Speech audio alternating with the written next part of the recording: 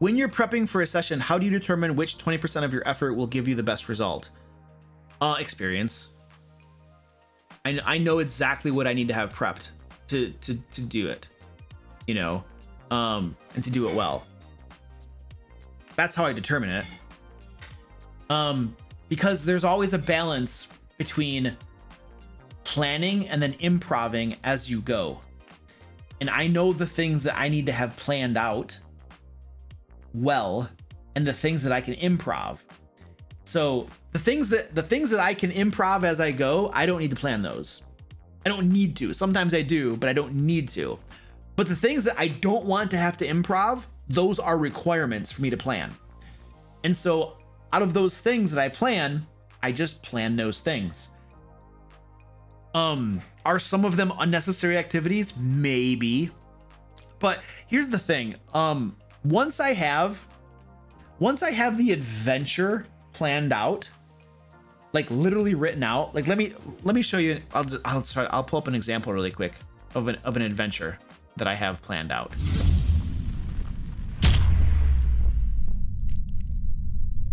Are you a game master looking to reduce your prep time, but you still want to run awesome games for your players? Lair magazine is a D&D and RPG resource that I publish to my patrons every single month. Each issue contains 2 5th edition adventures complete with maps designed for use on virtual tabletops, and several other GM resources such as new monsters, magic items, traps, and puzzles. Become a DM Lair patron today, and not only will you get instant access to 2 issues of Lair magazine, but also a slew of other benefits. DM Lair patrons get bonus content every month, such as additional 5th edition adventures and map packs, can come hang out with me over video chat, and help pick the videos I make. Learn more at my Patreon link down below. The Velvet Fists. Okay, this is a cool adventure. All right, so this adventure right here, this is an adventure I wrote for the Sword Coast Guard. These are my notes for the adventure. I have an inciting action, and the plot hook, and I have different rooms and stuff, what's in the rooms and all this kind of stuff. I actually wrote read aloud text kind of for this. Very simple read aloud text, not very complex. And then I have, so these are my notes for one adventure. Okay. This right here takes me quite some time to get done.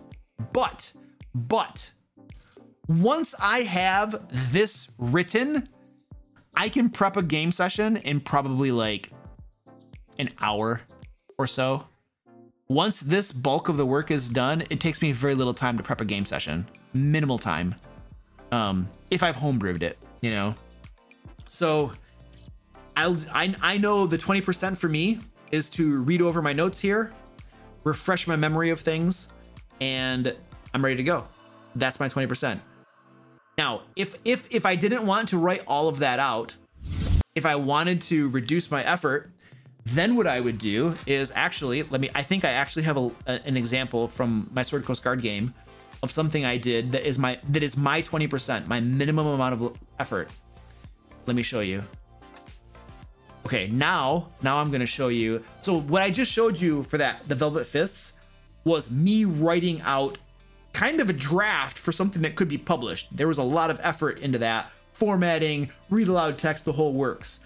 That was not 20%. That was above and beyond. What I'm about to show you is the 20%. So let's go over to there, and then I'll show you my 20%. Let me zoom out a little bit. This is a dragon lair. My players fought a dragon. I need to rotate. So for me, I need to have a map. So I drew a map. And then I need to know like the purpose of the room or what's in the room. So this is a lair of a white dragon. It's an ancient white dragon. And so I literally just have the contents of the room. Ice mounds are in here. I have some giant ice toads.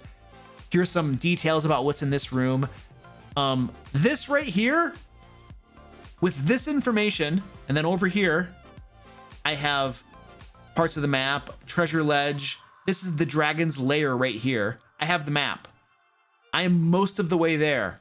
With this information, I'm pretty darn good. I can run an adventure with this information right here, and I can improvise almost everything else. But that's because of experience and practice, right? And then, oh, I need to rotate this. The back side of the graph paper,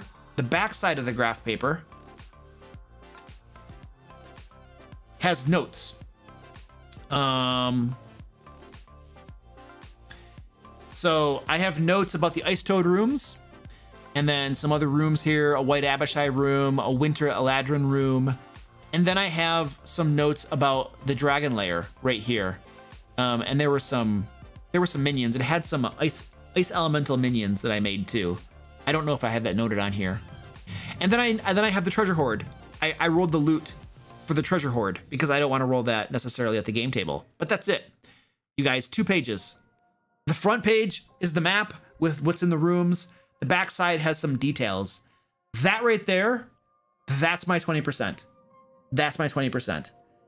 I can make that in, how long does that take me to make a map, decide what's in the rooms, balance some stuff, make some notes on the map? That's probably like an hour of prep, maybe, and I can run an entire adventure on that. So that's my 20%. That's my minimum that I need to run an adventure that's like 80% of what I'm capable of running. Now, if you look at the first thing I showed you, the Velvet Fists adventure, I wrote out the whole adventure. It's like almost 20 pages long. That's like my 80%. Now, was the Velvet Fists adventure better and more fun and more well-developed than my Dragon Lair? Yeah, it was. It was like the Cadillac of adventures. I put lots of prep time into it, and it was a better adventure. But that Ice Dragon adventure, the White Dragon adventure, was still a really cool adventure, right? It was very close in caliber to it, but I put a whole lot less time into it. So that's like my 20% that gives me 80% of my results. So if I'm in a bind, that's all I need to do to run an adventure, and I can roll with that. You know what I mean? I usually do more than that. But I can easily run an adventure with just that if I want to or need to. Do you ever plan dialogue for NPCs, or is it mostly improv? Improv. I have notes about the dialogue, but that's it. Let me show you my notes for the dialogue for the wizard encounter with my recent Curse of Strahd thing. Let me pull that up really quick. I'll show you what my notes are. They're not a whole lot. Everything else gets improvised. All right. Mad Mage's Quarters. Okay, role-playing notes. This is it. These are my notes.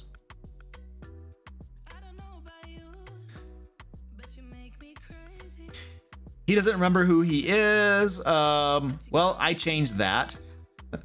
When we were actually role-playing it out, I decided to ignore that note, and I did it. I did have him remember who he is.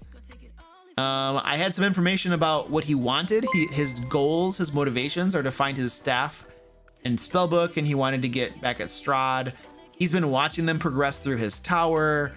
At first he believes them to be agents of Strahd. He must be convinced otherwise.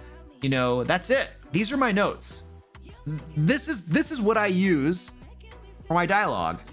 So I know the NPC's motivations. I know what his goals are. I know what he wants in the game world. When I have that information, I can improvise dialogue.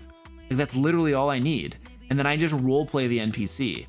So like, I don't like in real life, when I'm walking around as Luke and I'm talking with people, like, I don't plan my dialogue, but I know who I am and I know what I want. And then I talk to communicate those desires, to obtain objectives and stuff and whatnot. You know what I mean? So yeah, I don't plan dialogue. I never plan word for word dialogue ever.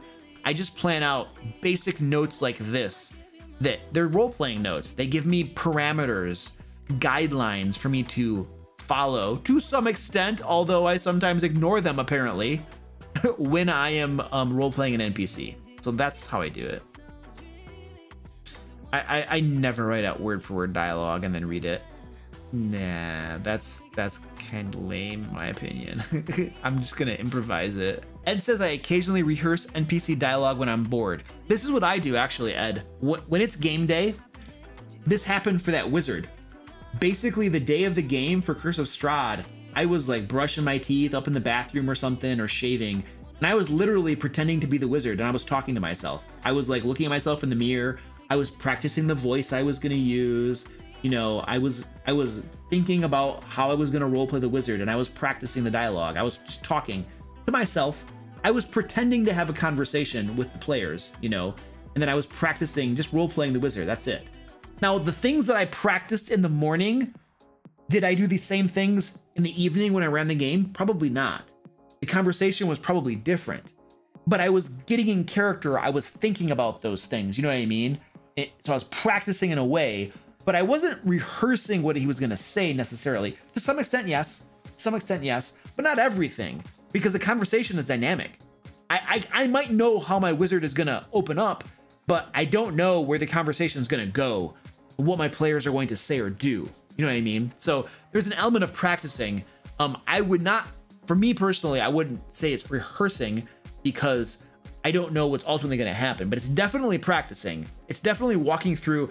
It's kind of like establishing a mental model of how something might generally work or happen. You know, it's like guidelines. It's like a swim lane where the conversation might go, and I'm practicing swimming in that lane. But you can do lots of different things while you're in that lane.